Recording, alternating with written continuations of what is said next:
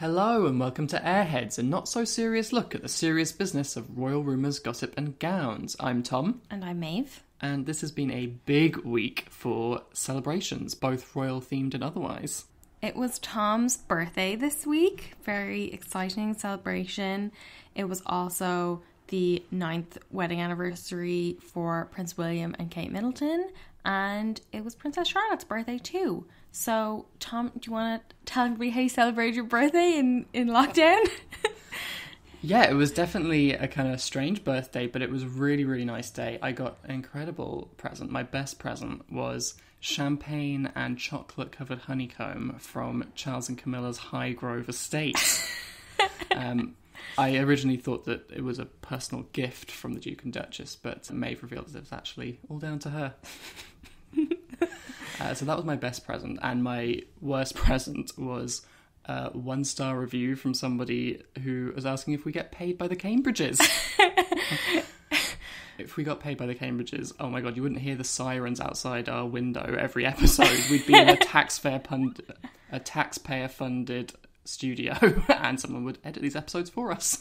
I remember the first birthday of yours that we celebrated together was actually the day that Kate and Will got married. Yeah. It was the night before that you had your birthday party in the college dorms when we were studying in Dublin.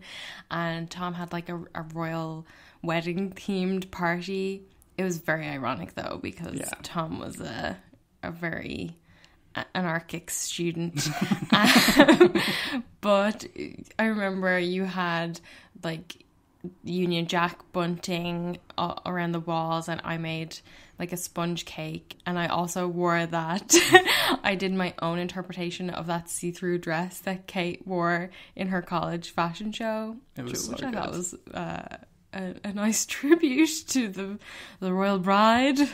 And there was also, I believe, a plastic version of Diana's ring. Oh yeah. I still have that. I think the blue Kate's engagement ring. I bought it in Morrison's. But yeah, now here we are, 9 years later. What do we know? It lasted. Kate and Will were celebrating. I was hoping we'd get a new picture of them, but unfortunately we didn't. We did, however, get new pictures of Princess Charlotte, who turned 5.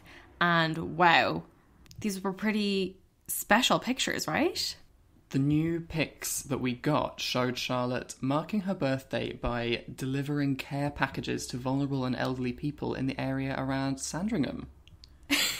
These weren't just any care packages, though. This was clear plastic bags, all the better to show off the homemade pasta made by Charlotte and her family and tied with a lovely rustic straw ribbon. Yeah, a very Pinterest touch. So the main picture that we saw was this kind of close-up, very moody portrait. We know Kate loves these very dark portraits. It reminded me of those pictures she took in Pakistan, you know, with the very dark background and the light just on the face, quite somber portrait. A bit of an unusual choice for a birthday portrait. But anyway, that was the one that was on a lot of the front pages and was quite ominous, I thought. But then we got some really good ones, like kind of almost candid ones of her moving as she was like picking up the bags, and then one of her going to knock on someone's door holding this bag of pasta. And it blew my mind that they had the pasta out for all the world to see in this clear bag, so nobody missed the fact that this was not dried pasta, this was fresh pasta made by the hands of the princess herself. I mean, she's certainly not alone in lockdown, like, baking pride, because everyone seems to be showing pictures kind of like that, but this was taking it to a new level.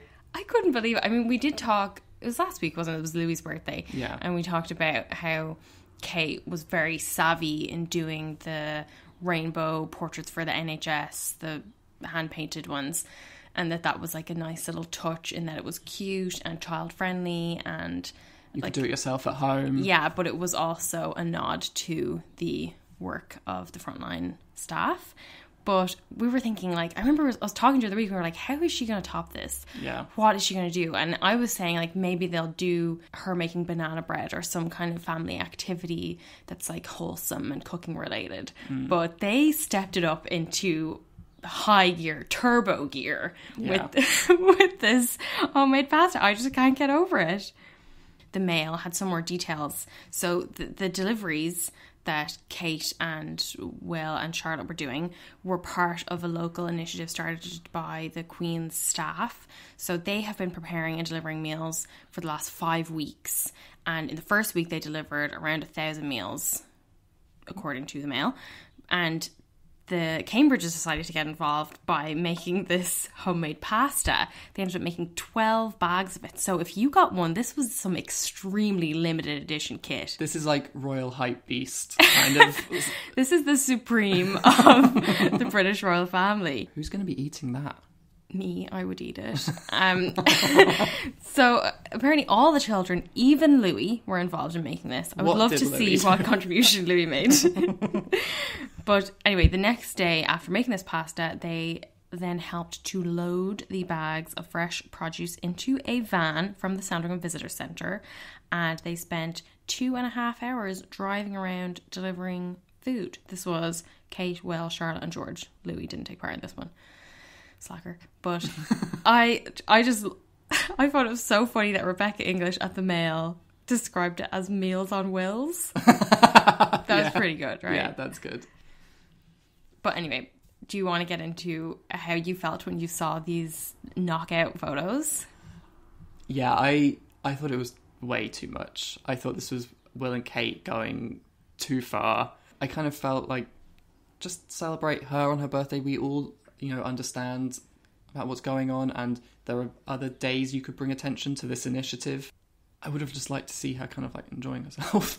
And I thought that it was more to show like how good Will and Kate were than to celebrate Charlotte. So you thought it was kind of self-serving? Yeah. I mean, I thought she looked adorable. She was wearing this like checked Zara dress with a little ruffle collar, very nice thick wool tights. Kind of reminded me of something like the Queen would have worn when she was a little girl. But yeah, it was like nice, like kind of fun and playful outfit, but also like somber. And she looked pretty happy delivering the packages. But I did feel like it was sort of competitive, Kate and Will doing the most. And I know they had really set the bar very high with those Louis photos, but that really felt like something that everybody could take part in, and this was just like only the world's number one parents and the world's number one little kids can do something like this. It's sort of outside the bounds of relatability, in my opinion. Obviously, it would be great if it did set a trend of people like volunteering with their kids, but that's just not realistic. Yeah. For most people, it's like they are glued to the iPad all day long, and because that's the only way everyone can get through the day. Yeah, and that's totally fine. And that is considered a triumph for us if we can get through the day. There is this very fine line between what people want from the royals in terms of being relatable and being aspirational, and how out of reach some of the stuff they do is compared to the more like, we're just like you kind of stuff. We did get some kind of more relatable details from her actual birthday day, because obviously, like the rest of us, they're in lockdown. There's a lot of Zoom calls, what I'd like to call Charlotte's Web-based birthday. She had Zoom calls with family and friends, which included the Queen and her best friend Philip. They also had a long walk and picnic, which is maybe like less relatable to the rest of us. But I really like this source in The Sun who said, Philip has no shortage of descendants. The fact that he takes such a close interest in Charlotte is telling. She has a spark about her that transcends the generations. Man, the way like posh British people talk is unlike anyone else.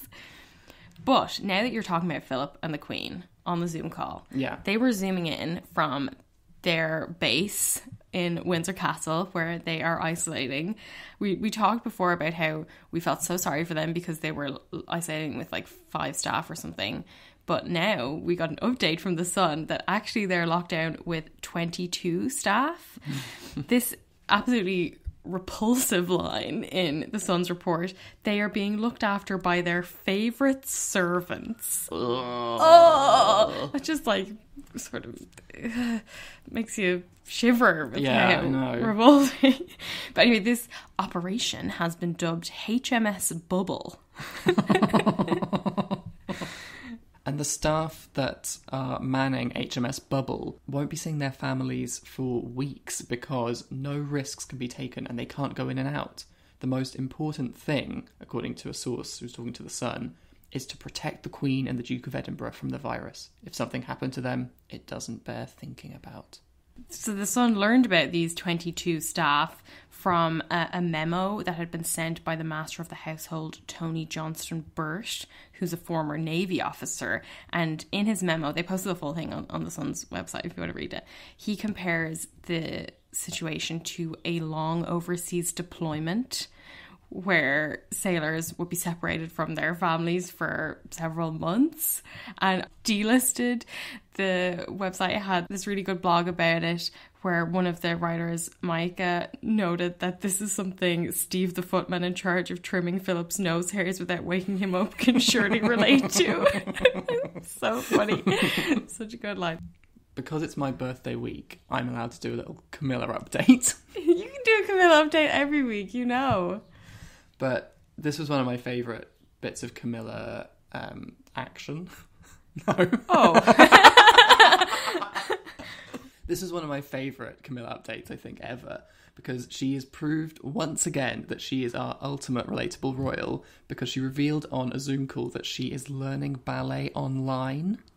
So this was in support of an initiative called Silver Swans, who make ballet tutorials aimed at the over 55s. And also on the call with her were Angela Rippon, who's an ambassador for Silver Swans, and Dame Darcy Bustle, president of the Royal Academy of Dance. And she is just like us, Camilla. She's using quarantine to learn new skills and move her dance and Pilates classes online. She does them every morning, and she's a digital native. House party, Pilates, where will it end? This is my public plea that someone at the Clarence House staff needs to get Camilla to do an IGTV video of her doing the ballet. Pilates Please. with Camilla. Like, that would just be the most incredible belated birthday gift for you and for all of us. Aside from the Zoom calls, though, we did get some pretty professional quality videos at last from Prince Harry. I was delighted to see this. You might remember a few weeks ago we talked about the HeadFit initiative, this kind of mysterious project that Harry had been working on a few years ago. And then recently Will and Kate had trademarked the word HeadFit. And people were kind of thinking, what were Will and Kate doing? Were they encroaching on Harry's territory? Were they stealing credit for his project? Whatever. No, Harry has launched this project now. It is a collaboration with the Royal Foundation's Heads Together campaign that Harry obviously started with Kate and Will, and it's a mental fitness tool for the armed forces. And this week the website launched, headfit.org, and there's a little video of Harry on the website, and he's speaking very confidently. He says, if you want to be truly fit, strong and healthy, you need to train your mind and body as one. And it's crystal clear. And he's got like a fresh haircut. It's great. It was really nice to have it not in a Zoom format. It's kind of the first time almost that we've seen a royal since the Queen's address, not on Zoom. Yeah. Or like kind of grainy photos. So that was really good to see. But slightly less good to see was an article talking about how he misses his military pals so much. Yeah, this was an exclusive in the Telegraph this week with a friend of Harry's. The friend tells Telegraph he misses the camaraderie of being in the forces. He's been telling friends that he still can't believe this has happened. He can't believe his life has been turned upside down. He was in a happy place when he was serving in the army. Then he met Meghan, and since then life has been great, but I don't think he foresaw things turning out quite as they did. And the friend goes on to say, there's just a sense that he might have been better protected if he was still in the army. It's so weird. Like, we've seen articles that also have been like a friend of Meghan's talking to the Daily Mail, and I don't believe that friends of either of them are talking to like any papers at the moment, given everything that's going on. Yeah, and it just feeds into this weird narrative of, I've heard some people describe it as like some British people talking about Harry as if they're like a jilted lover and that he has abandoned Britain for America. And this idea that he should have stayed here, he should have stayed in the armed forces, he's abandoned us. And, you know, if he hadn't abandoned us, he would be protected and we would have kept him safe. And it's such a weird narrative. And as well as that, the friend sort of casually drops in about Harry. He doesn't blame Meghan. Which really, like, that kind of line only serves to put that in people's minds, right? Like, why would he blame Meghan for leaving the military? He left the military a year before he even met Meghan. Yeah, exactly. If you're talking about him missing the camaraderie of the military, Meghan had something to do with that. Yeah, exactly. And it wasn't Meghan who stripped him of his military titles. Exactly. So who is this friend? Yeah, I mean, I think best case scenario, like most charitable thing I can kind of think of is that it is somebody in the military who is friendly with Harry, who like is sad that he doesn't have his military titles and things anymore, and is kind of wants to make the point that Harry would still be such a good part of the military, and the military would be really good for him, and that this relationship, it's sad that it's gone. Like, that's the kind of most positive thing I could think of, and that maybe these quotes have been put in a certain order and in a certain kind of tone. But, you know, that's me being kind of naive, I think. I mean, obviously we'll never know. I do wonder if it's possibly a member of the royal family, possibly someone in the Cambridge camp, I don't know. But on to more positive things, because we got another HD video of Harry introducing an episode of Thomas and Friends, which we know better as Thomas the Tank Engine. I mean, I will say I'm slightly bummed at the number of times we've seen royals talking to or about people called Thomas who aren't me over the last week. But Harry was a fan of Thomas the Tank Engine before you were even born, I think. He carried a little Thomas the Tank Engine bag on his first day at nursery, and he was also seen wearing a Thomas the Tank Engine t-shirt with Diana. He must have been such a dream come true for him then. I know, it's very sweet. Those pictures of him are adorable.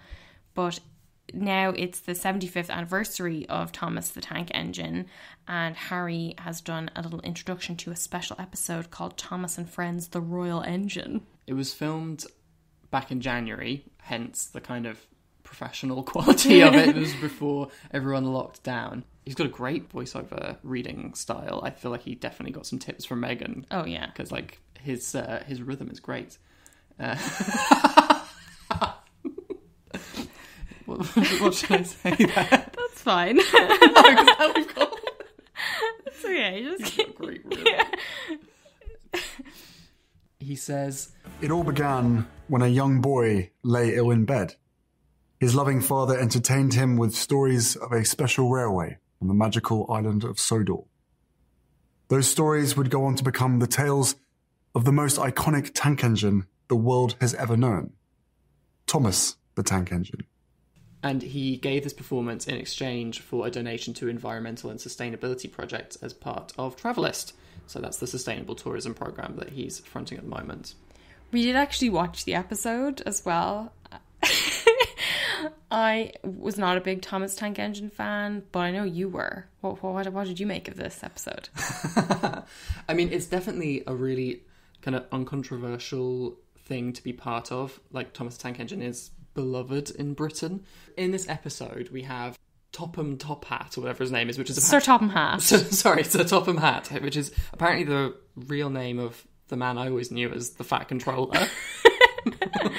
But he has been summoned to London by the Queen to receive an award, and also requested with Thomas the Tank Engine. He's got to bring Topham Top Hat. Topham Hat? Oh my god, Topham Hat. By special request from the Prince, who is unnamed, but is Charles. Yeah. And on their journey to London, where Thomas doesn't know the way, they meet Duchess. The Duchess, a female train. She's a silver train. She transports the royals. She has some very important passengers on board, and she needs to get to London on time. She's voiced by Rosamund Pike. And she has freckles, which I thought was interesting nod to certain Duchess. Yeah, maybe it's a bit of a reach. I didn't really see that. but she is carrying the Queen and Charles. This is set in the past, so Charles is like a little boy, and they never say his name, but he's wearing a baseball cap with the letter C on it, which I'm sure Charles wore all the time when he was a kid. And yeah, he's a massive fan of Thomas, and he demands to be allowed to put Thomas's medal on. Oh, Mother, may I, please? Oh, a splendid idea. Please! And he like waves his hands in the air. And it's all that kind of like 3D style animation, so it's just all quite uncanny. But anyway, yeah, it was a fun little thing. It was a good idea for Harry to contribute to that. Yeah, it kind of made me think of, is he reading these kind of stories to Archie? Very cute. We also saw some stuff from Meghan this week as well. She was on a Zoom call with the team from SmartWorks, which is the organisation she's worked with before. They help women into the workforce through job interview training and provides them with outfits for those interviews as well. So she did the Smart set with them back last year when she was guest editing British Vogue. So in particular, we saw her on this Zoom call talking to one of their clients, who is a woman who's about to start an internship in the field of psychology. And she thanked Meghan for all her support and advocacy and said how much it meant to her. Yeah, it was a really nice call. Meghan looked absolutely amazing. I thought what was interesting about this was that there was a little date stamp on it that said it was filmed on the 27th of March, but it was only released a month later on what happened to be Kate and Will's wedding anniversary. Yeah. I just thought that was curious timing. And I think, you know, it's just as well that Will and Kate were working away on their wedding anniversary as well, so everyone was just business as usual, so let's just assume there was no controversy there. Unfortunately for Meghan, she had a minor legal setback this week because the judge in her case against Associated Newspapers, the publisher of the Mail on Sunday, delivered his ruling on Friday. We talked last week about that initial virtual court hearing about whether to strike out parts of Meghan's case, and on Friday he said he would be striking out her allegations that the publisher of the Mail on Sunday had acted dishonestly by leaving out certain passages of the letter. He also struck out her allegations that the publisher had deliberately stirred up issues between Meghan and Thomas Markle, and that it had an agenda of publishing intrusive or offensive stories about her. He said that those allegations should not form part of her case at this stage because they were irrelevant to her claim for misuse of private information, copyright infringement, and breach of the Data Protection Act. But he did say that those parts of her case may be revived at a later stage if they are put on a proper legal basis. And I saw that Byline Investigates said that this means the parts that the judge deemed were not pleaded properly could be added back in if they were rephrased. Byline Investigates also quoted a legal source who said, "The main reason for the strikeout is the sections are peripheral to the case and will increase costs and complexity. This will affect the levels of potential damages, but not the prospects of success at court." And as a spokesperson for Schillings, the law firm representing Meghan, said, "Today's ruling makes very clear that the core elements of the case do not change and will continue to move forward." So she's not going to appeal it, the case continues. Yeah. But this was presented as a major loss for Meghan in a lot of the media over here. And, you know, it's not great optics. The first part of the case is her losing something, even if it is something as minor as this. Mm-hmm. And just to have that as part of the narrative so early on is unfortunate for Meghan, I think. But just from our point of view, in terms of looking at the reaction over here, it did seem like the conclusion at this point is Meghan is losing the battle. Yeah, which doesn't seem to necessarily be the case, but that definitely is the vibe.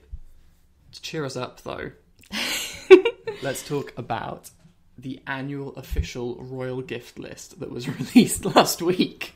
Oh my god, this is so funny. Thank you to one of our listeners, Amanda, who sent us this list. But some of the notables that really stood out to me was Charles received a pair of swimming trunks.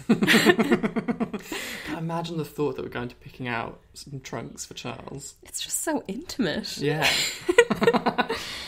The Queen received a 24-carat gold-plated horse comb, which is like absolutely what you get for the woman who has everything. And what you get for Will is 10 hats. In Pakistan, Kate and Will received 10 hats between them. Would love to see what those hats look like. Oh, yeah. I'm surprised Will doesn't wear more hats, to be honest. There's loads of stuff for Archie, of course. Yeah, and this is likely to be his last appearance on this list of official royal gifts. But among his massive haul were a pair of brown leather lederhosen. Please let those be part of the birthday picture we're going to get next week. I would love to see those. I mean, that is like the German answer to dungarees, right? So he's probably really into them. He also got a pilot's logbook, a surf vest, and 4 soft toy pretzels, which what is a soft toy pretzel? Is that like a really popular toy in Germany or some other country that... I guess it must be. Like, I imagine it's quite cute. Yeah, no, I looked it up and they are cute, but I just never heard of that. And to receive not 1, not 2, not 3, but 4 makes me think this is a phenomenon. I feel like over here, and I don't know, maybe in America, I feel like soft toy avocados and stuff would have been really big at one point. Like, whatever the kind of like trendy food is at the time, people get really into. But I enjoyed that Caitlin Moran wrote in the Times about this list, and she said, in previous years, the Queen alone has been given 2 sloths, a model of the Brandenburg Gate made of marzipan, an elephant that she had to discreetly regift to London Zoo, and a bag of horse semen worth £5,000 from a horse called Big Bad Bob. Which is funny because that was your original idea for my birthday. This is so good. But, okay, final thing on Harry and Meghan. We heard last week that a book about Harry and Meghan is in the works. The Mail on Sunday had a report on it, but we didn't talk about it because we weren't sure about it. Yeah. This week, however, HarperCollins have put a listing for this book on the website, the American website. It is allegedly called Finding Freedom and is written by Omid Scobie, the Harper's Bazaar journalist, and Carolyn Durand, who's a contributor to American Elle magazine. But their names are spelled backwards on the listing. Because I saw it on Google Books earlier in the week, and they also had the names spelled backwards. I don't know if this is a common thing in publishing. If you work in publishing, you can let us know, please. But it all just seems so mysterious. But now that there's a cover up on the HarperCollins website, it seems like something that's definitely happening. Yeah. And it has a little blurb, and part of the blurb says, with unique access and written with the participation of those closest to the couple.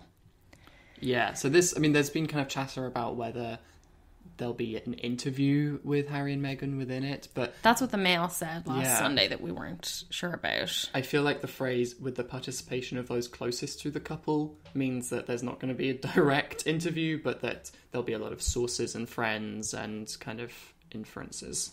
Or that Harry and Meghan will talk to them on background and just be unnamed, and the quotes will be attributed to a friend. Yeah. Much like what Diana did when she spoke to Andrew Morton for his book. But I don't know. I'm going to read this book, but I don't know if it's a great idea for Harry and Meghan to do this now. The date on the listing is that it will be published on the 11th of August. And I just feel like at that time, they still won't have been able to launch Archewell. It's likely that they'll still be in lockdown up till around that time. And it just seems like it's too soon for this to be coming out, in my opinion. It seems like this is kind of the pre-corona rollout and they're sticking to it. Because, you know, it would give them, kind of like 6 months of being out of the royal family to have really established what they were going to do. And as they've said themselves, like, now is not the time to be talking about Archewell and setting out all these kind of things. And yeah, I agree with you that I would like them to maybe even delay it a year so that we can really kind of get a sense of who they are outside of the royal family. And that it would give them more perspective, because I feel like it's all still so raw now that even just to put some distance between it could bring a deeper insight to the whole story. Yeah, I agree. But from one set of American royals to another. Yes, we have been talking for a few weeks now that we wanted to read Katharine McGee's American Royals, and we've finally done it. So let's get down to it, Tom. Just to note, from here on in, there's going to be a lot of spoilers. So if you haven't read it yet and you don't want to be spoiled, go and read it and then come back.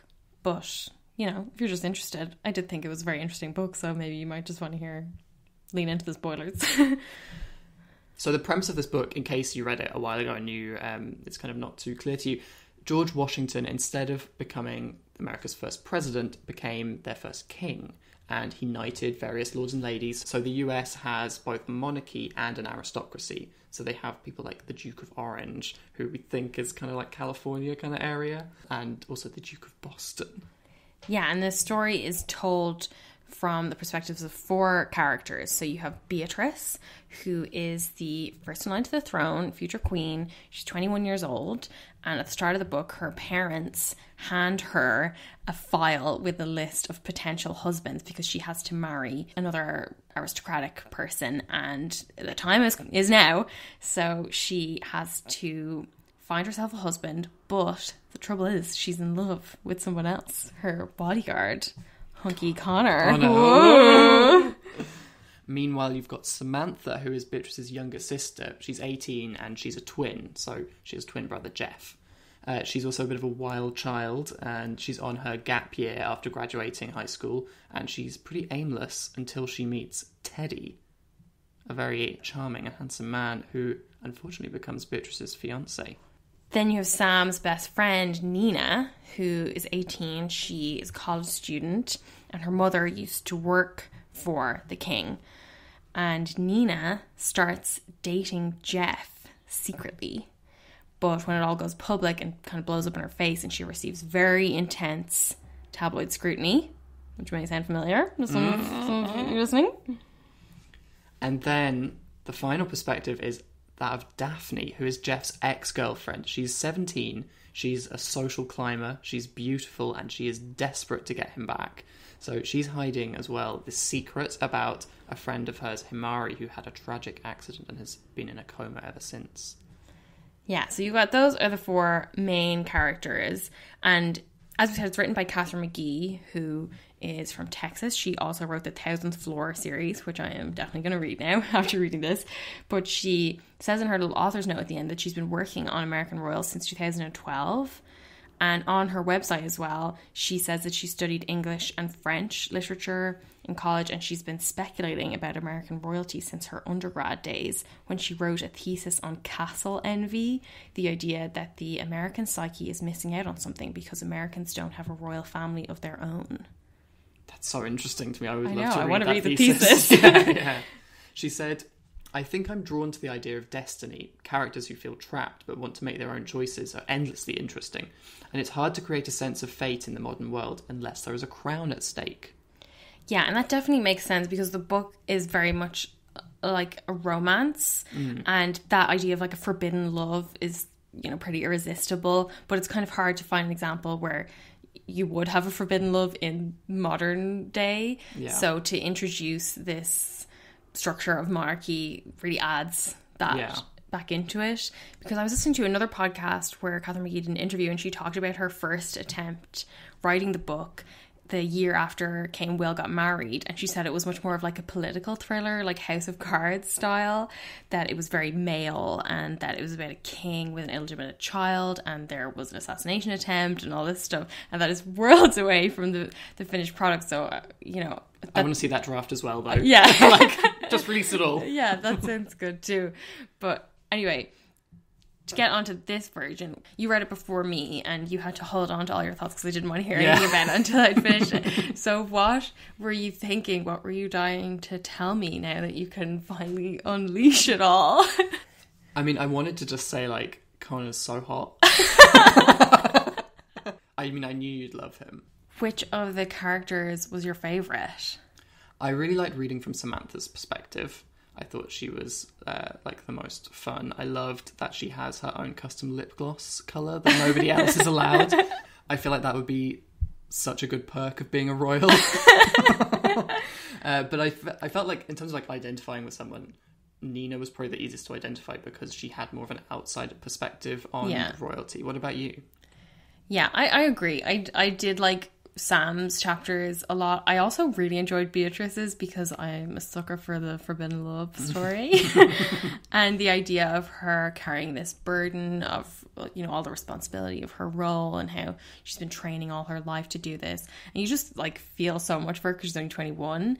And the idea of like having to take on that kind of role is just so heavy. Yeah. Heavy's the head. And wears the crown. You just like the chapters that had sex in them. You don't care about the royals. I did find Daphne very interesting. I have to say hers were not my favourites. I often took those opportunities to stop before bed. Because she was a little bit outside of the action, and the stuff with Himari did feel quite separate to the rest of the story. But her motivations and how like complicated she was, that was occasionally very compelling. Yeah. And I really enjoyed her little dalliance with Ethan, who's Jeff's best friend. I am hoping that they find their way back to each other. Yeah, I think that would be really good. Obviously, reading this as people who follow the British royals as closely as we do, I had that top of my mind. How did you think they compared to or measured up to the British royals? I thought it was so interesting to see a world where you have this entirely new monarchy existing alongside like the other royal families in the world, because they do reference like the Duke of Windsor, who abdicated in the UK, and that was, I suppose, part of the kind of wider world building of it, that it hinted at all these other characters that we know but would maybe be a bit different, because, you know, maybe there'd be a Harry but maybe there wouldn't be a Meghan, you know. So that was really interesting to me. And I did like every time there was a little allusion to something from rumours or tabloid stories about the British royals that have kind of been applied to this royal family. Like the mock knighting incident. Yeah. You might remember a few years ago, Ed Sheeran had like a cut on his cheek, and he explained it by saying that Princess Beatrice had done like a fake knighting ceremony with him and accidentally like sliced his cheek open with a sword. Which is just an amazing story. But then later on, James Blunt said that Ed Sheeran had made the whole thing up and it never happened, which is quite disappointing. But in the world of this book, it does happen, and it's very funny. And you also got like little kind of details, like Beatrice has handbag signals with her staff and her bodyguards and things to show like when she wants to leave and things, which is something that we've read about with the Queen does, that if she puts it on the floor, like she's getting the hell out of there. Yeah. Kind of thing. They also do the hospital steps, the baby photos, and she talks about how the Queen mother, Beatrice's mother, makes a point of wearing her old pre-pregnancy jeans home from the hospital just to show that she can. Yeah. And there's even a controversial Aunt Margaret who was forbidden from marrying the man that she loved. And then it's kind of like, oh, was she ever happy after that? And kind of like that. So that's very interesting, obviously, allusion to Princess Margaret. And she's drunk all the time. Oh, yeah. Jeff's social media alias is Spike Wales. Much I love so much of that. Actually, that Prince was Harry's one of the things. Spike Wales. That was one of the things where I was like, I'm so annoyed Maeve hasn't read this already, so I can like tell her immediately. They have like a nice little shady detail about how divorce was something only European royals did. I mean, boy, do they do it. Yeah. It's so funny that, because it was like they're even more kind of traditional and conservative than the British royal family are right now. Yeah. I did wonder if there were maybe shades of the Middletons in the Daphne storyline, because I was thinking if she had been thinking about this from just after Kate and Will's wedding, that, you know, some of the media coverage of Kate in the run-up to the wedding had been about her being a social climber and this theory that she and her mother had plotted for her to snare Will, and that Carol Middleton was allegedly this sort of very scheming social climber. And you definitely have like all of the, you know, the worst speculations about Kate's personality and Carol as well in the relationship between Daphne and her mother. I really liked the bit where Daphne describes her approach to charity work and how certain charity hours are far more worthy than others, and that she did 400 hours last year but Samantha only did 14, and like she's keeping track of all those things. Yeah. But I did find it unusual that pretty early on, I think like in the first 10 pages, it says that Beatrice had long ago been trained to keep her emotions hidden from public display, and this idea that even the American royals have to have that stiff upper lip. Like they just describe a party where people are walking around in that stiff Washington Palace sort of way. And you would think, because, you know, all the stuff you hear about Americans and about Meghan and stuff like that is that they're so emotional and that they don't have that thing of like having to keep their emotions in check like British people do. Yeah. But the idea that that's something that an American monarchy would have sort of trained their royals to do as well is quite interesting, I think. Because it made me think about it as well, because it was like, well, this is kind of positioning it that stiff upper lip isn't like a British thing coming from British people. It's more coming from this class structure, which has like a monarchy, but also this kind of aristocracy as well, where there's all these like levels and layers. And, you know, the importance of keeping your emotions behind closed doors in this kind of Game of Thrones style environment where everyone's jostling for favour and stuff. I thought that was like a really good way of framing it and a good way of bringing that into the American royal family. I thought it was good. And Beatrice is looking at her father, the king, and she reflects on him having 2 marriages, to the Queen and to his country. And there's this talk about how the royal spouse must be the right fit for you and America, but the implication is that America needs to come first. Yeah. And I obviously was reading that in the Harry and Will lens as well, where Kate appears to have really taken that on, that the country comes before her, and that's why the country seems to be so in love with her. Whereas with Meghan, the criticism is always that she puts herself first. Yeah, so that one is the right fit for the man and the other is the right fit for the country. Or actually, sorry, I think I misspoke. I don't think Meghan puts herself first. I think it's more Harry puts Meghan first over the country. That's probably what I meant to say. You also have later on, when Beatrice finally admits to her father that she's in love with Connor and doesn't want to marry Teddy, he says it's a terrible idea because someday when Connor realised just how much he'd given up for you, he would regret his choice. He would come to hate you for it, and worse, he would come to hate himself. Really ominous, like doom and gloom kind of pretentious stuff. But did you think this kind of also like had shades of kind of Harry and Meghan to it? I know there were certainly a lot of conversations around like Meghan is, when they got engaged, you know, Meghan is such a feminist and marrying into the royal family sort of stands in opposition to all of her beliefs and how much she would have to give up to be with him. And you had, you know, people like Germaine Greer and stuff being like, you know, she's going to bolt once she realises how much she has to sacrifice to be with him and that kind of thing. So that was definitely a conversation that was happening, and that just came to my mind. It brought it up when I was reading about this. But then when, you know, at the very end of the book, you have the king's dying words.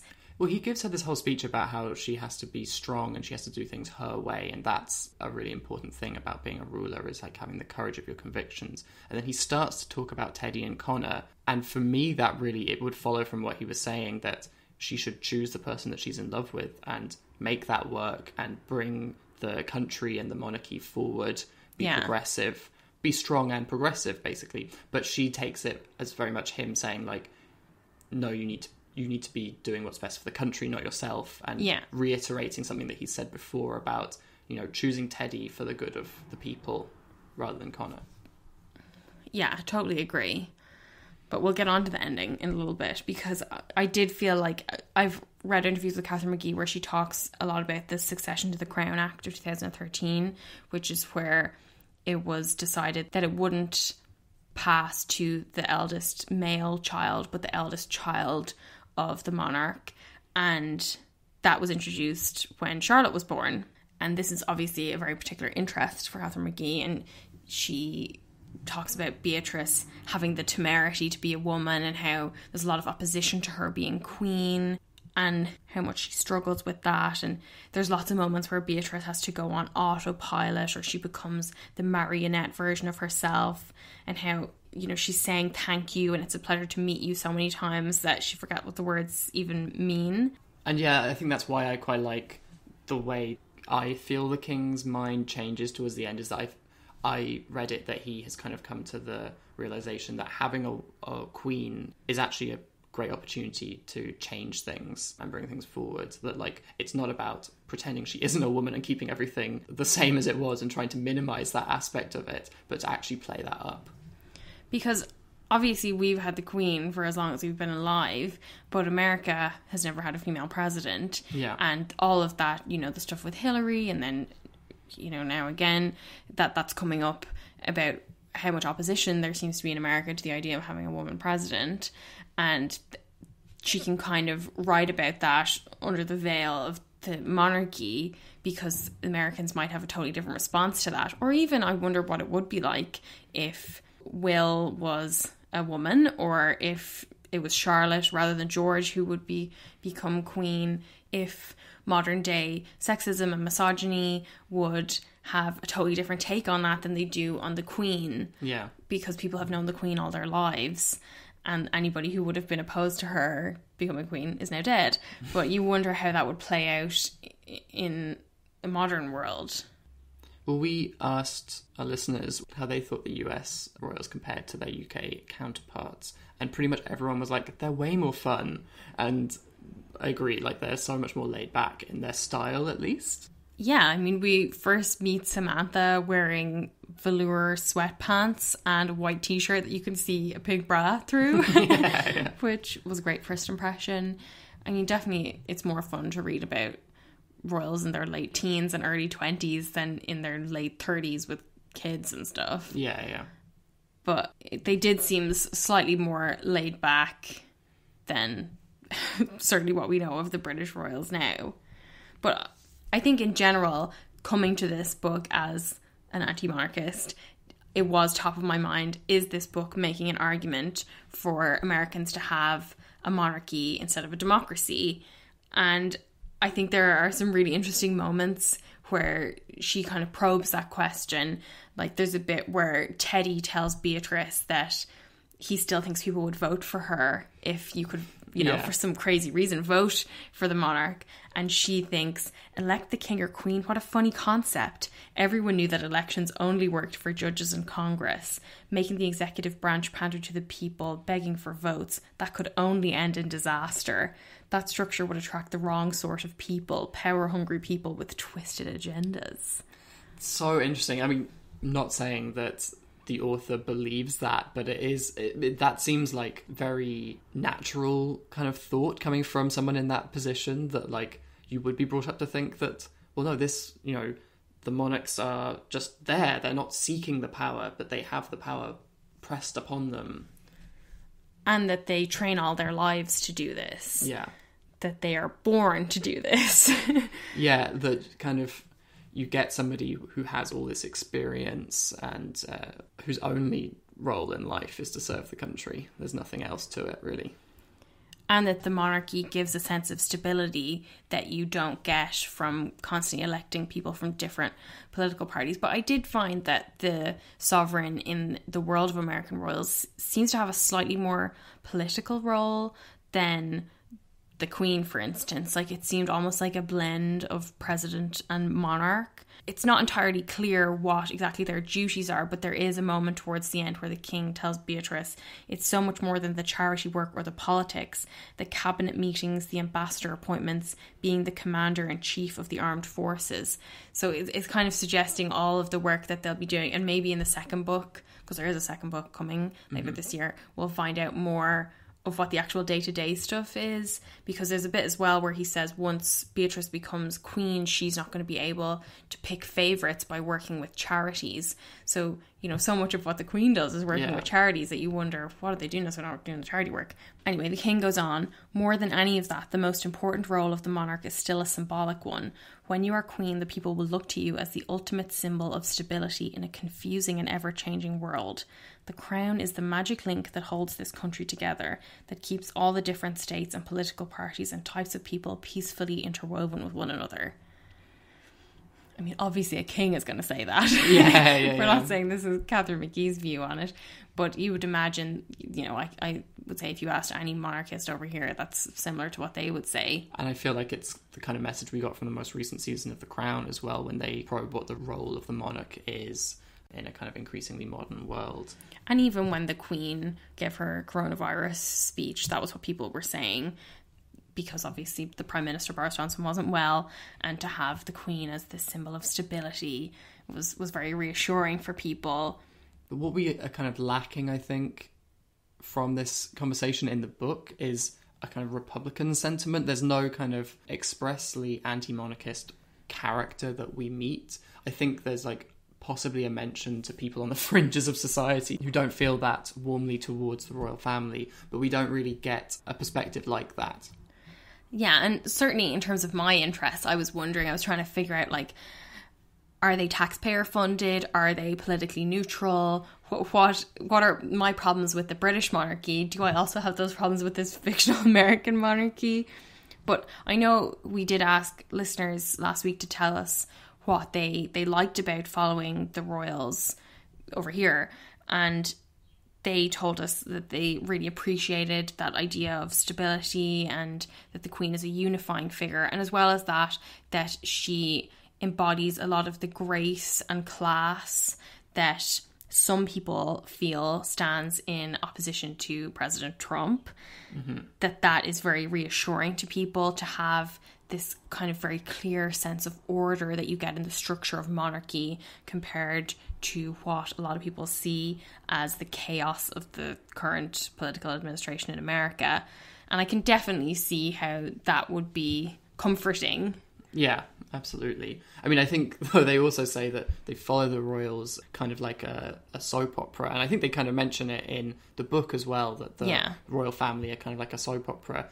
And that was maybe, I had like a slight problem with that in terms of this idea that the American people would view their own monarchy as a soap opera, because I don't think that is a dominant view held by British people about the monarchy. I think it's only kind of people like us who see it that way, and we get, you know, a lot of listeners from other countries, or from America in particular, who view the British royals like that. But I think when you're paying for it, the kind of fun soap opera-ness of it can seem a little less kind of frivolous and harmless, and a bit more like, hang on, what am I getting for my money? Yeah. And I think especially if in this world the royals are more political, then that's going to bring another element into it as well.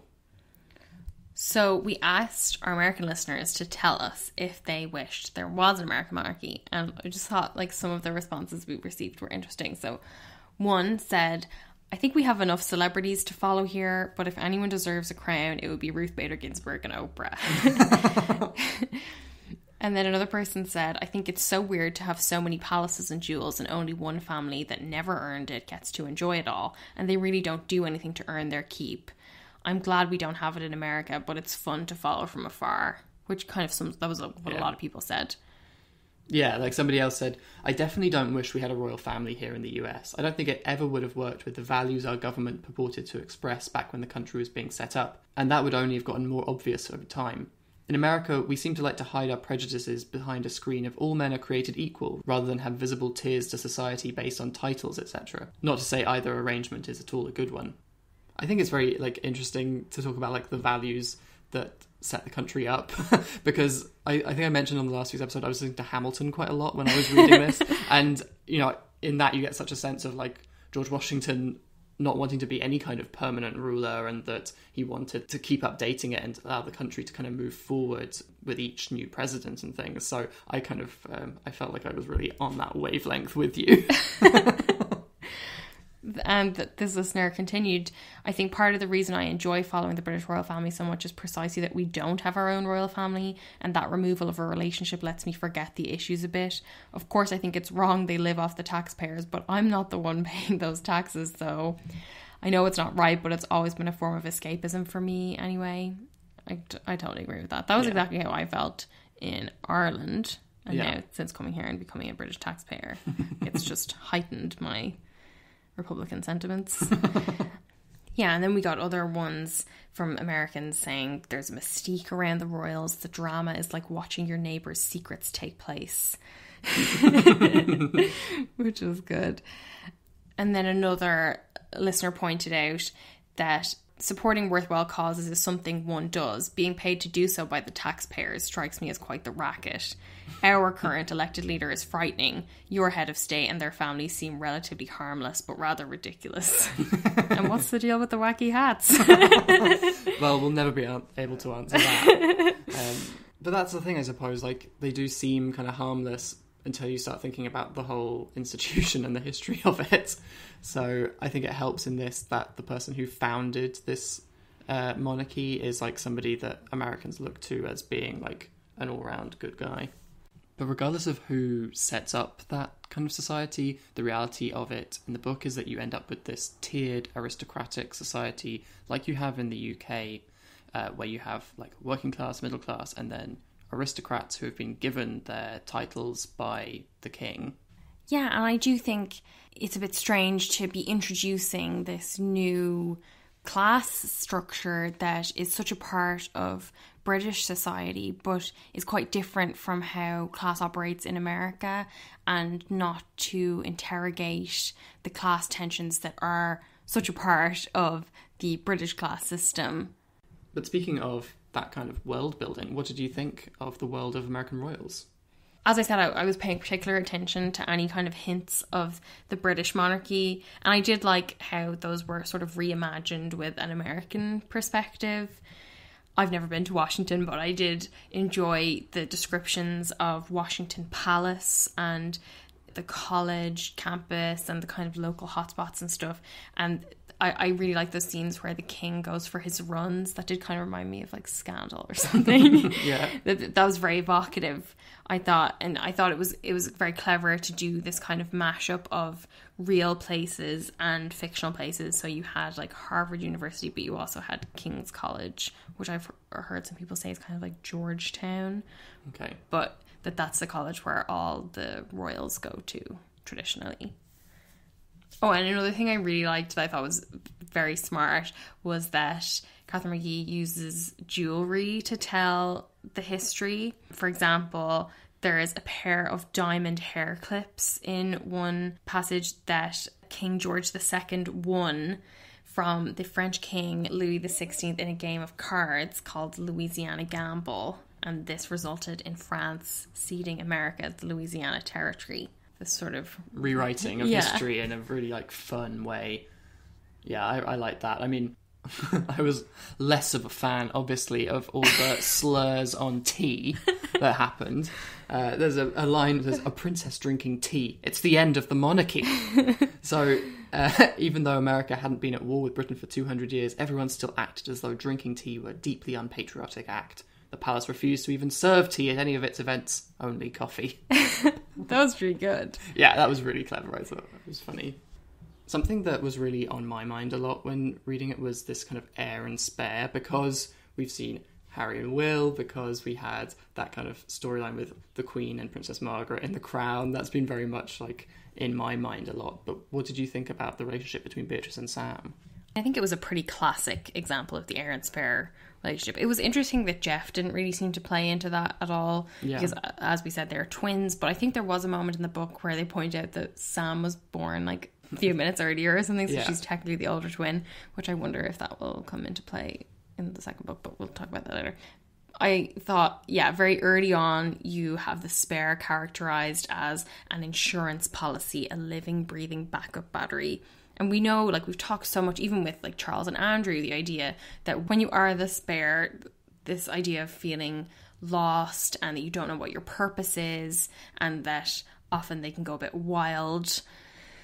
And Samantha really feels that so strongly. She says perhaps she and Jeff would just be professional wastrels, a drain on the economy for the rest of their lives.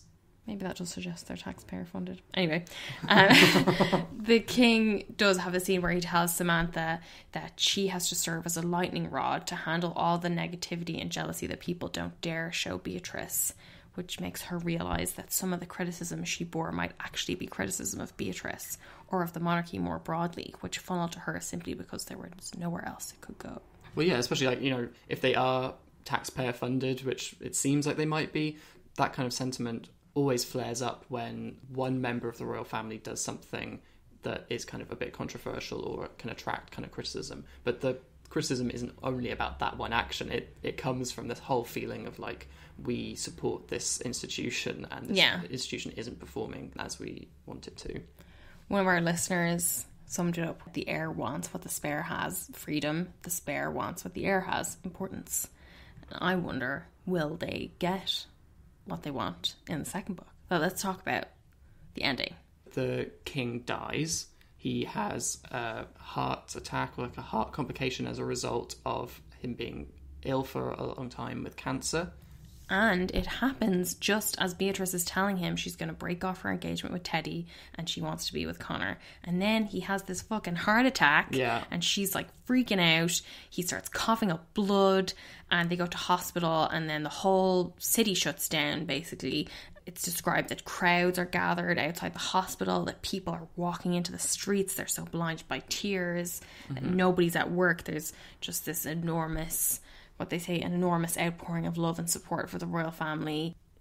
This is, again, like another moment where it really felt like there wasn't a Republican voice in the story because, I mean, it makes sense, I suppose, at this kind of moment that they would be surrounded by people coming to the hospital who really loved the royal family. But it was quite overwhelming, even for me reading it, to have all these crowds, especially when Beatrice becomes the new queen after her father's death. That moment was quite strange to me.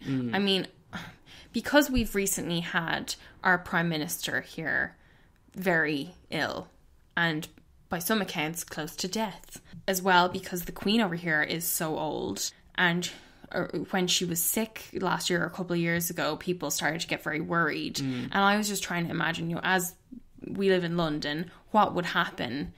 You know, I can't imagine people gathering outside a hospital if either the Prime Minister or the Queen were that sick. But I guess it is quite different because the King in this book is only 50. He's very young, and that's very shocking. But anyway, eventually he dies, and the doctor, for some reason, comes out while Beatrice and her siblings are doing a walkabout, and the sight of him is enough to let everyone know that the king has died, and everybody just falls into like a very deep bow or curtsy, and Beatrice curtsies to the people, and it's this real idea of servitude, because she realizes in that moment that when she dips into the curtsy she's a princess, and when she rises back up again she's a queen, and she's now assuming her new role in service to the people. I did find it strange that she had to find out in front of everybody else and cried very publicly, but it did make for a very sort of cinematic moment. Yeah, very cinematic, and I think it allowed for that moment of... We've talked about it before in the podcast, the way that the monarchy likes to, or monarchists as well, like to characterise being royal as a form of service. So this is her, like, pledging her service to the people as much as they are pledging their service to her. But I was really put off, like you say, by the fact that the doctor ran out onto the steps. I thought that went actually not just against what I thought would happen in British royals, but even what I would imagine would happen in this stiff Washington Palace kind of manner, where Beatrice had etiquette masters and every aspect of their public appearance is kind of managed. I didn't think that the doctor would run out. It was very soap opera. Yeah. So the king is dead, long live the queen. What do you think is going to happen in the second book? What I would like to happen is for Beatrice to rip up the rule book, to dump Teddy, and to marry Connor. Katharine McGee seems particularly interested in this idea of a woman queen and how complicated that's going to be in terms of the opposition that she's going to face from sexist people who don't want a female queen. And then to add to that, her marrying a commoner would just make it like even more deliciously complicated Yeah. and add greater drama. So I can see the appeal of that. But ultimately, I do think she's going to stay on the throne. I know you feel a little bit differently about that, though. I think she's going to abdicate and be with Connor. And I think that, the second book could involve her finding out about another life that she could live. It's something that we saw happen in The Crown, where the Queen kind of imagines this life of horse rearing and stuff if she didn't have all the duty. So I wonder, would that be an interesting thing for Catherine McGee too? Or in Scandal, Vermont. Exactly. The jam. The jam. And I make jam. And you make jam. And I thought, she would abdicate and that Samantha would become queen, because I feel like she's on this kind of trajectory where she's finding purpose and she wants to do more, and that maybe this could be a comment that it's not always the person who's born first who is best suited to the job. I think Sam will get to be with Teddy in my version, where Beatrice stays on the throne. Sam will take on the more active role in the Washington Trust, her dad's charitable foundation, because in the book he asked her to be on the board, and now I feel like she's just going to take over the whole thing, and that might help her find her purpose. Yeah. Then Jeff, I think Nina and Jeff will find their way back to each other, but I don't particularly need to hear any more about them. I did enjoy Nina's parts, but they were less engaging than the other three. They served like a good purpose, I think, technically, in terms of getting us information about how this court works and things, because she was coming at it from a relatively outside perspective. I think maybe in the second book we'll have got that, so I could see how, I like her, and I liked that their storyline kind of had echoes of Harry and Meghan with all the tabloid kind of scrutiny she had to go through, and I sort of imagined him as quite a kind of scruffy haired, fun prince, so much like Harry.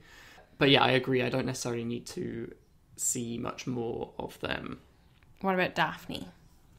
Well, I want to see a lot more of her. I think we're going to have this revenge storyline with Himari, because she's going to wake up. And I was a bit disappointed, with this, because I felt like Daphne's crime, which is something that's been hinted at all through the book, was going to be a lot worse. She sits next to Himari, who's in a coma in hospital, and she talks to herself and she talks to Himari about how she's responsible for this.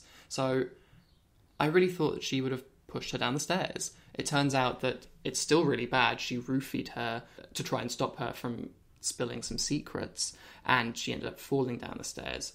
And I think that difference, the difference between pushing and this kind of indirect action, means that Daphne is going to be rehabbed in the next book. I think she's going to try to atone for what she's done. I think Himari will be very villainous. I think she's going to have a revenge storyline.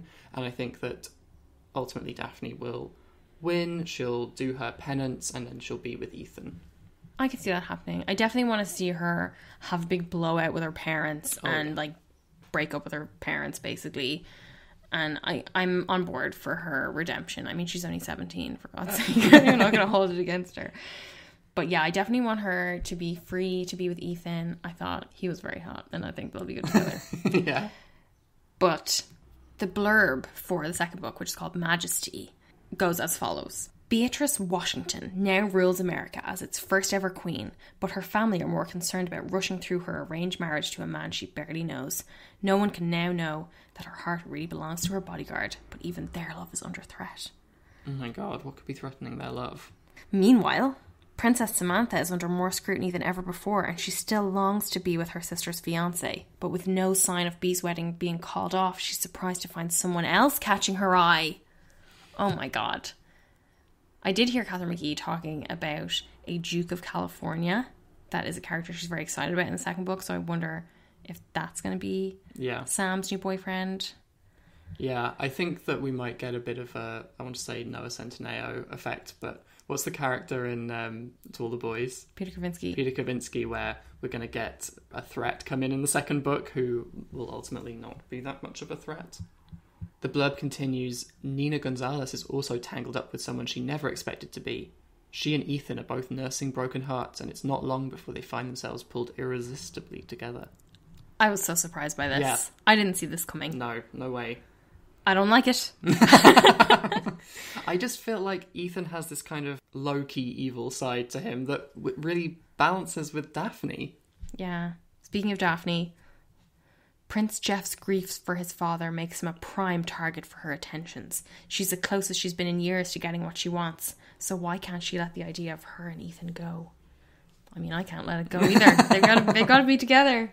The blurb also mentions the royal wedding of the century creeping ever closer. So are we going to have Beatrice dumping Teddy on the day of the wedding? Wow. Will we have crowds gathered at whatever their version of Westminster Abbey is? And will Teddy ever be able to save his family from financial ruin? I'm definitely going to read the second one. Yeah, definitely. Well, after we've read the 1000th Floor series. But we thought it would be fun to do a little dream casting for a film adaptation. Because I do think this is pretty ripe territory for, if not a blockbuster series, then a Netflix movie for sure. Oh, yeah. I really liked, we asked our followers on Instagram who they would cast, and much like Tom, everyone they suggested was in their 40s. Tom could only think of actors who were like 42 to play 17-year-olds. Hey, I've got a type. But okay, let's go through. So I thought a good candidate to play Beatrice would be Lily Reinhardt, who plays Betty on Riverdale. Yeah. But I know they're meant to be brown haired, and although we have seen Dark Betty on Riverdale, no one was convinced. I was thinking Diana Silvers, who was the hot girl in Booksmart. I thought she would be a good contestant because she has the very elegant bone structure. She's very beautiful, brown hair. I thought she might be a good option for Beatrice. And then for Samantha, because we know Samantha, it said, has quite a wide forehead and very heavy brows, and she's not like conventionally beautiful, but obviously she's still beautiful. And I thought Eliza Scanlon could be a good pick for her. She is in Sharp Objects. She plays Amy Adams' half-sister, and she's also Beth in the most recent Little Women. Yeah, I think she would be so good. I would definitely watch that. I really like her as an actress. And then for Nina, I think this would be great if you had Jenna Ortega, who was in the second season of You. She's the teenager that's like always annoying Joe, but she also plays the young Jane the Virgin in Jane the Virgin, and she's so good. Yeah. I feel like she would really do that kind of like cool, grungy kind of look that Nina has, but she's also like quite feisty, like doesn't she's put like up with the bullshit. She's so good. She would bring like so much interest to that role. I think would be really good. And then Daphne, who's meant to be like the most beautiful woman in the world that anybody's ever seen, Anya Taylor-Joy, who is incredibly beautiful and is blonde but looks good with dark hair. She had dark hair a couple of years ago. Yeah. And I thought she would be very good at the kind of evil scheming like she did. She was Emma in the most recent adaptation of Emma, the film, and she was also in The Miniaturist, which was a really good period drama if you're looking for another period drama like Tom and I. But I know Tom Bagsy doing all the hunks. Yeah, so I took charge of the dudes, and I've gone for Joe Keery from Stranger Things. He's the guy with all the hair, as Jeff, because I think give him a bit of a haircut, but still that kind of like scruffy look. Very hot, very good. And then for Connor, well, we just watched Never Have I Ever, which is a new Mindy Kaling show on Netflix. That's so good. So Darren Barnett, who plays Paxton Hall Yoshida, is so hot right now. And I think he would be such a good bodyguard. Even though he's 29. But this is perfect because he can play like closer to his actual age this time. For Teddy, I thought we could have someone like Tom Holland, who's very charming, but in maybe more of a plays by the rules, kind of nice guy kind of way. Yeah, I could see that. A British way. He does an American accent in Spider-Man. Oh yeah, no, I know. That's why I cast him, because of his incredible voice work, accent work. And nothing to do with that dreamy face. And then for Ethan, I was thinking Jordan Fisher, who played John Ambrose McLaren in the second To All the Boys I Loved Before film. Yeah, I could definitely see him doing that kind of low-key evil kind of scheming with Daphne. And like very hot, but still it's the kind of like hot where it's like he's the low-key, not obvious choice. So he's good best friend material for the prince. Yeah. Yeah, I think this would be a great movie. So let's get it going. But since we have spent the past couple of weeks reading this book, I thought we should pull one of the quotes from it as our quote of the week. What do you think is your standout? I think it's when Teddy says to Beatrice, if this was a world where people could, I don't know, vote for their monarch, I know that America would still pick you. I would pick you.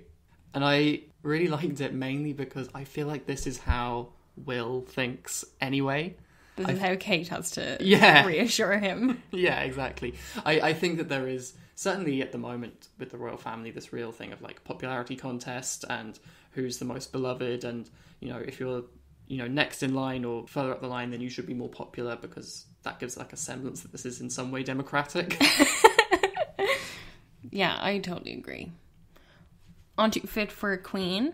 Yeah, a Zoom related, Zoom based. Well, I know it was like only from shoulders up basically, but I liked seeing Kate did a couple of Zoom calls this week to first-time parents ahead of Maternal Mental Health Awareness Week.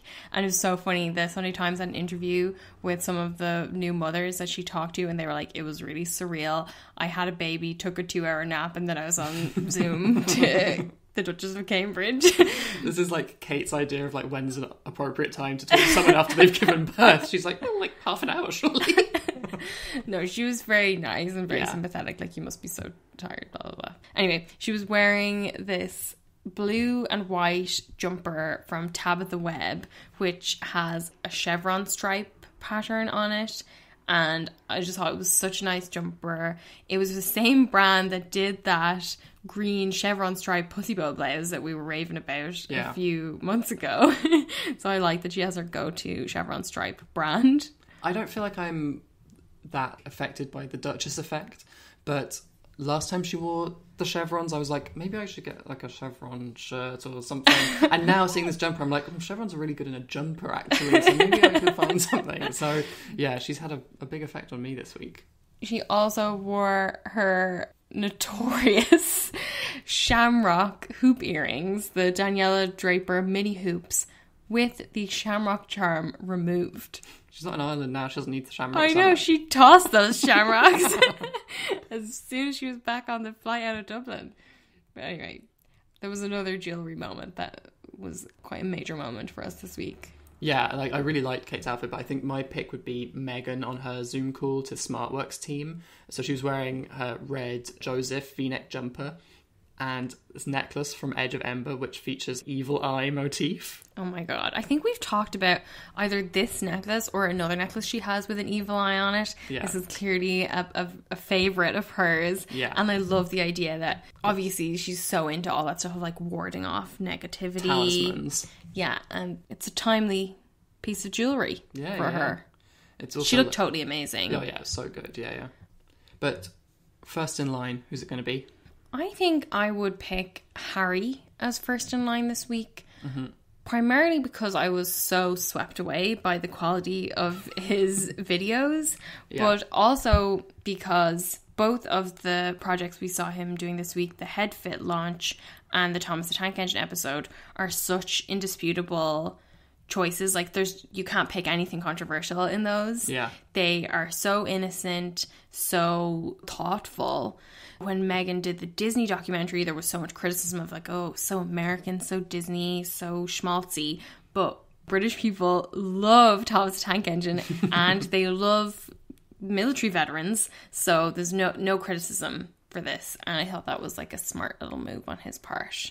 Yeah, I totally agree. I thought he played a blinder. I do think he should, if it was his friend who spoke to the Telegraph, I think he needs to get his friends in line though. Yeah, that was like not a good look for him. So he needs to take control. What do we think is going to happen next week? Well, on Wednesday, Archie Harrison Mountbatten Windsor turns 1 year old. And we know from Sunday Times a couple of weeks ago that we will be getting a new picture of Archie. Don't know how we're going to get it, but that'll be exciting now that Kate has set the bar sky high. Yeah. What can this 1-year-old possibly do to top the fresh pasta? You know, these food deliveries aren't going to cut it anymore, guys. This is a picture of Archie. He's holding the vaccine for coronavirus that he developed over the last 2 weeks.